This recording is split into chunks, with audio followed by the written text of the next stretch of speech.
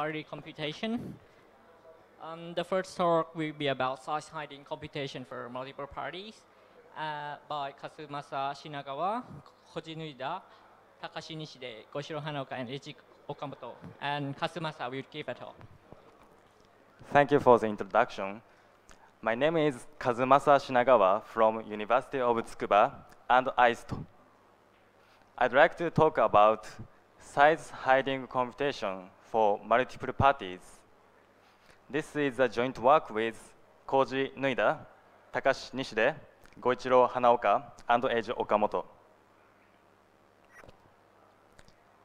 In secure multi-party computation, each party, Pi, has some private input, xi, and the parties wish to compute a function y equal f of x1 to xn without revealing the inputs.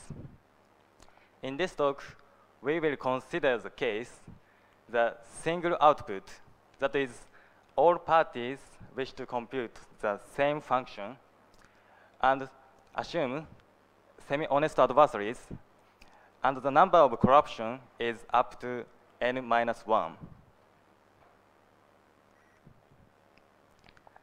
The size hiding computation, which is the main target of this talk, is a secure multi-party computation protocol that can hide some of input and or the output sizes from some of parties.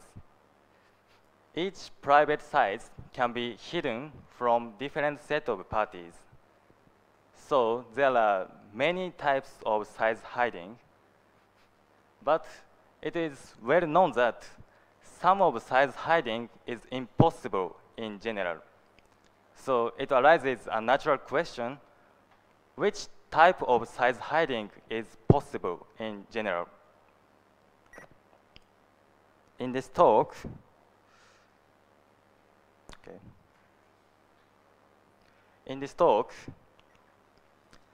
we give a complete characterization for the feasibility of size hiding multi-party computation, assuming the existing of FHE. Specifically, we assume the FHE with circuit privacy. Before proceeding the technical details, I will show the two applications for size hiding computations.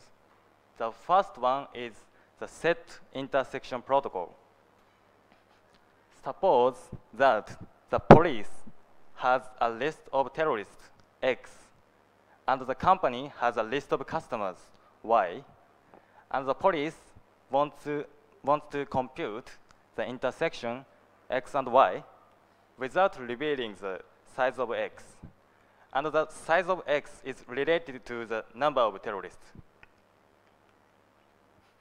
The naive approach is padding approach and use the standard multi-party computation protocol, but it is inefficient because the complexity of the protocol depends on the upper bound of the input, even when the actual input is very small.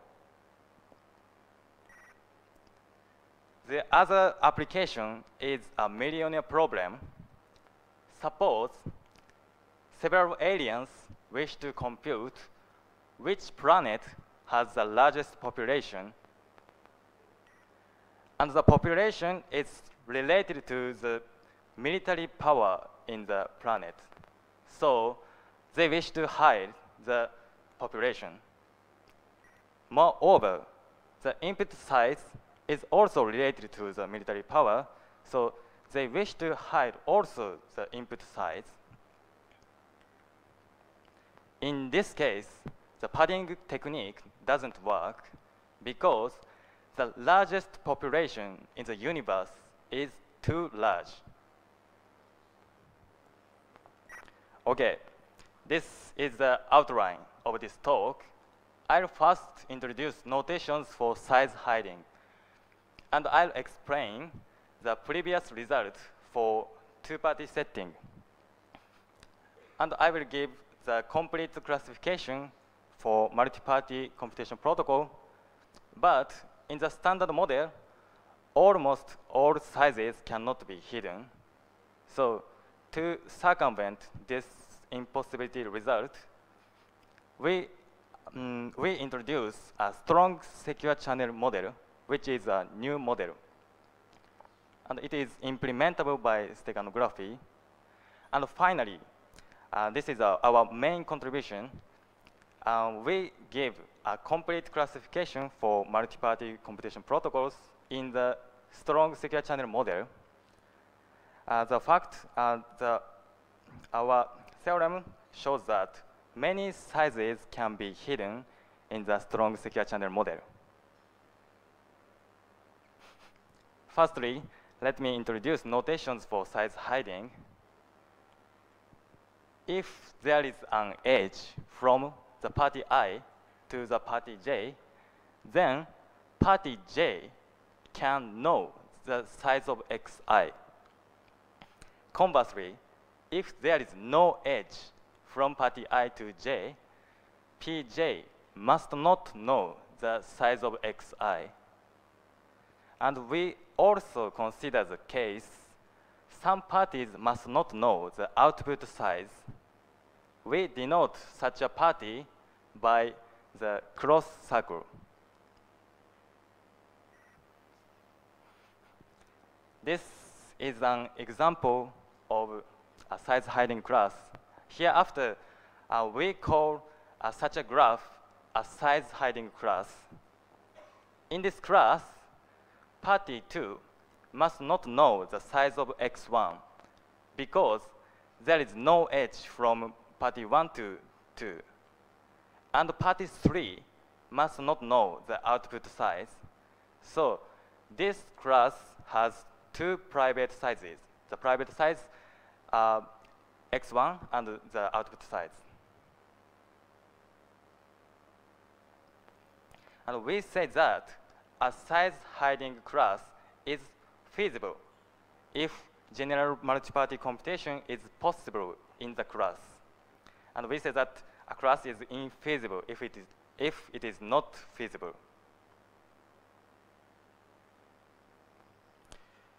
Okay, I'll explain the previous result given by Lindell, Nissim, and Orlandi, Asia Crypt 2013. They showed that hiding two or more sizes is infeasible in two-party setting. Specifically, they show that the left classes, these classes have at most one private size are feasible. And the right classes, they have at least two private sizes are infeasible. Okay, this let me explain our first result, the classification for multi-party computation. This is the extension of the LNO13. And we showed that even in the multi-party computation setting, it is infeasible to hide two or more sizes. The infeasibility is proven by techniques of LNO13. And the protocol, the feasibility, the protocol for hiding the one input size is the following. The first, all parties invoke key generation protocol for threshold FHE, and each party, PI, sends encryption of XI, that is, ciphertext of threshold FHE, to the party 1, who has the private input size. And party 1 then computes encryption of Y. Y is the output value using homomorphic evaluation algorithm and broadcasts it. Finally, the parties invoke decryption algorithm and they can obtain the output value. This is a protocol. Okay, but in the standard model, it is impossible to hide 2 or more sizes. It is very strong limitations. So next, I will explain the intuition why multi-parties do not help size hiding. This is a size hiding class which is proven by infeasible.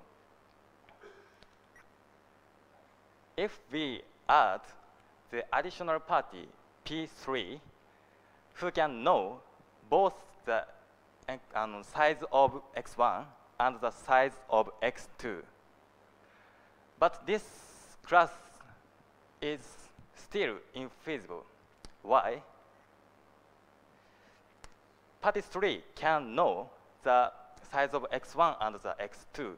However, P1 cannot send encryption of x1 or message of length related to the size of x1 because the channel between the party 1 and 3 may leak the message length to the party 2. This is a limitation of the standard channels. To overcome this such a limitation, we introduce a new model, the strong secure channel model. In the standard secure channel model, the adversary cannot obtain the entire message, but he can know the size of message. In the strong secure channel model, adversary cannot know even the size of message. Such a channel can be implementable by steganography, so it is considered to be reasonable model.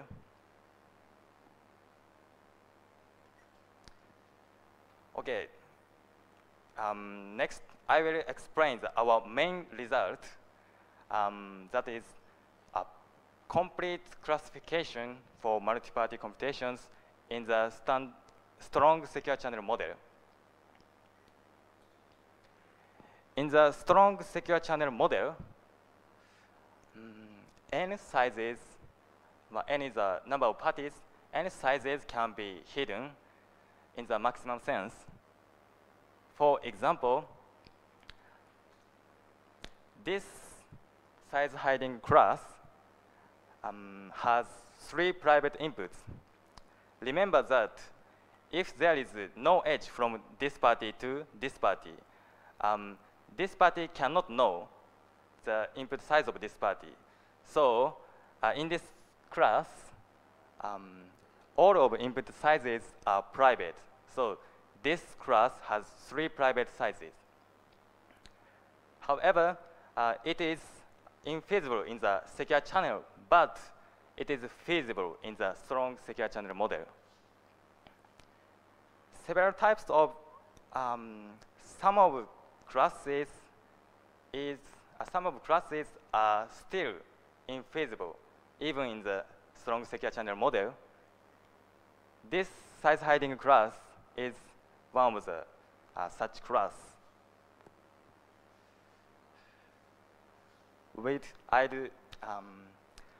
I'd divided our theorem into 2 cases when the output size is public and the output size is private. So I will explain the first case when the output size is public.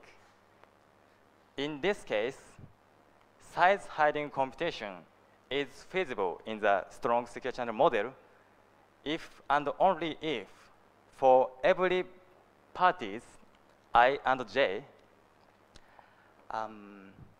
there is an edge from I to j or j to I, or there is a party k that satisfies there is an edge from I to k or j to k. I2K and J2K. This triangle case is feasible because every pairs are connected. So this graph satisfies these conditions. On the other hand, this such a size hiding class is infeasible since this party and this party, diagonal parties, does not satisfy this condition.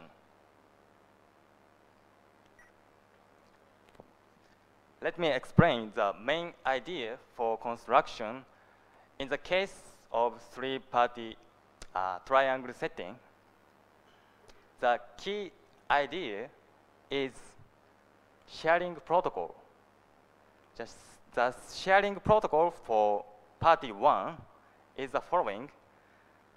First, party 3 sends to party 1 the ciphertext of X3. This bracket means a ciphertext of threshold FHE. P3 computes the concatenation of flag and X3, and P3 sends to P1. This is okay because remember that there is a party 3, there is an edge from party 3 to party 1. So the party 1 can know the size of X3. So this step is okay. And party 2 sends to party 1 the following ciphertext. If the size of X1 is greater than or equal X2, then the party 2 compute the ciphertext of X2 with padding and with flag. If the size of X2 is greater than the X1, then he computes the zero ciphertext. The party 2 can know the size of X1, so P2 can do this. And this is okay because the both ciphertext, the length of both ciphertext is related to the size of X1 only. And invoking sharing protocols for P1, P2, and P3, one of them can obtain all flagged ciphertext. Specifically, the party who has the largest input can obtain all flagged ciphertext, and the party can compute the encryption of the output. This is the main idea for construction.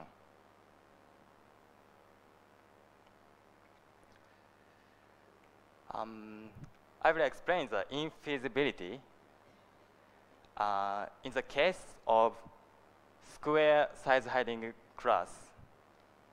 Suppose this class is feasible, and let capital F equal small f of x1, x2, and let PA, party A, is the joint party, the party 1 and party 3, and party B equal party 2 and party 4, then this protocol for capital F is two-party protocol for small f, and this class has two private sizes because the in this case x3 and x4 are dummy inputs, so party A and party B cannot know the input size of the other party. However, it contradicts LNO 13, so this size hiding class is infeasible.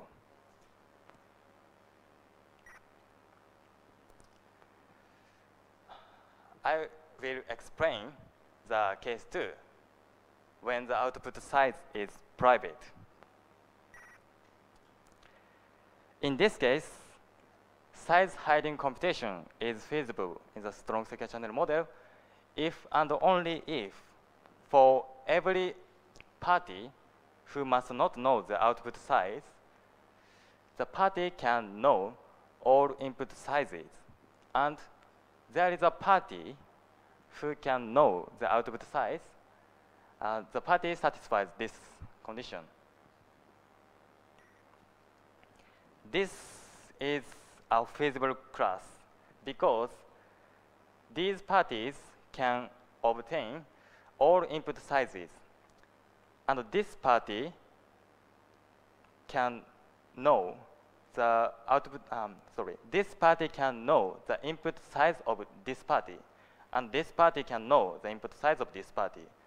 So this graph satisfies this condition.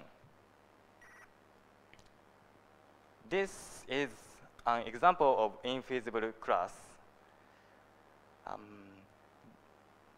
All of the parties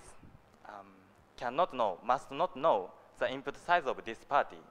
So the latter condition does not satisfy in this class. Okay, I will explain the main idea for construction in the case of this size hiding class. The key idea is to combine the security of FHE and the MPC. We take two strategies. The P3 and P4 are not involved in key generation algorithm because they must not know the output size, so they must not join threshold decryption algorithm for the ciphertext of Y. And they do evaluation protocol using MPC and obtain the ciphertext of Y with 0 paddings. Thanks to the padding, they can do this without knowing the output size. This is a flow of the protocol. Firstly, P1 and P2 invoke key generation algorithm, and P3 and P4 get encrypted input shares.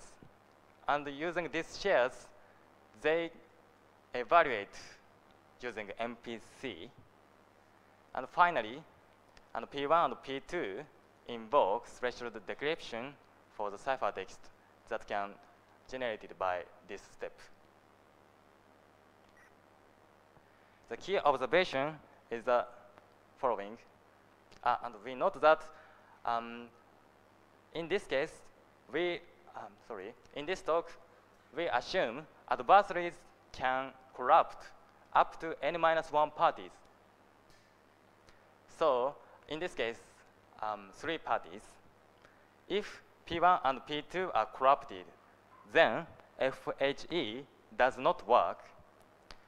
But in this case, the security of the protocol is derived from the security of MPC.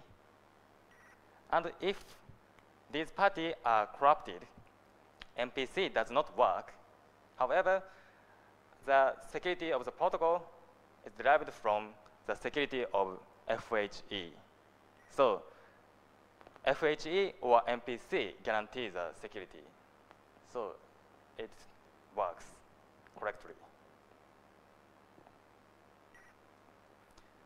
And let me skip this slide because this step is similar to the case 1. Thank you for your attention. That's all. So any questions or comments? Okay. I was wondering if you considered adversary structures to help achieve size hiding computation. Oh, sorry. Could you repeat again? Yes, I was wondering if you've considered adversary structures, so not necessarily corrupting n-1, but corrupting subsets, and if that can help you achieve size hiding computation if you assume that certain sets of players can be corrupted and not others.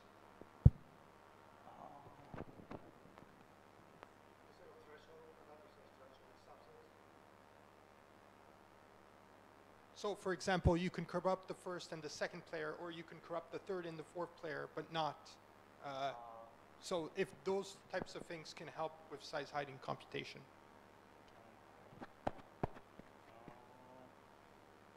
Sorry, I don't understand your question. So please talk about in the offline.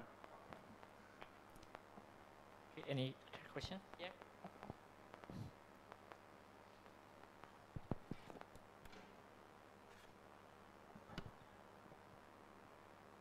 I hear you use steganography. Please tell me how data hiding scheme to use to implement your model. Could you speak? Could you repeat again? How to use data hiding? How to reduce data hiding? Yes. How to use data hiding to implement your model? Sorry, the last part is what is the last part?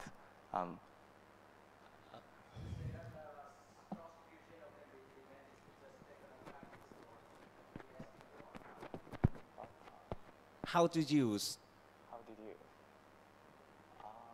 Which data hiding scheme you use to implement your model? Which? Type of data hiding scheme. Anybody translate Japanese?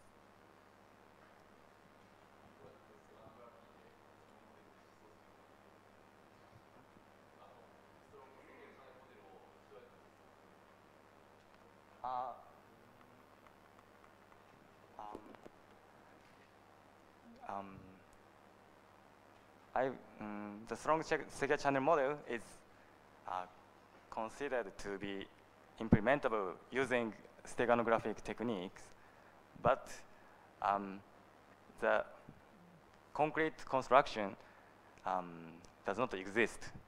So it is one of the open problem to construct such a strong secure channel model.